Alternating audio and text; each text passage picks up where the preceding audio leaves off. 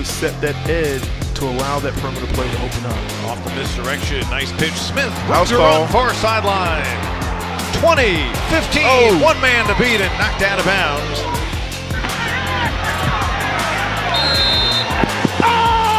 Let's go!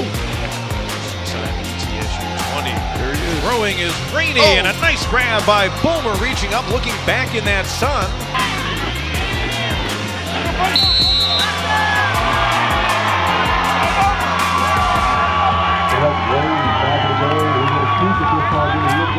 You're going to see a big sense of urgency right now by the Citadel offense. Rainey, man wide open. It's Webb in stride.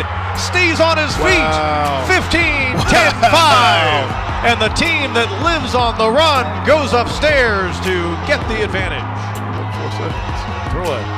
Just about a dagger into Citadel's title hopes. Firing near the end zone. Caught but stopped. They went to their leading receiver.